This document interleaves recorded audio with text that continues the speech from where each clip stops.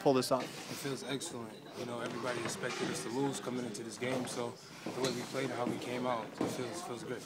Coach says he doesn't talk about the streak. McKinley's obviously won a lot of games in a row in the Yale Cup. It's 30 now. I mean, do you guys talk about that, about trying to keep the tradition going at least?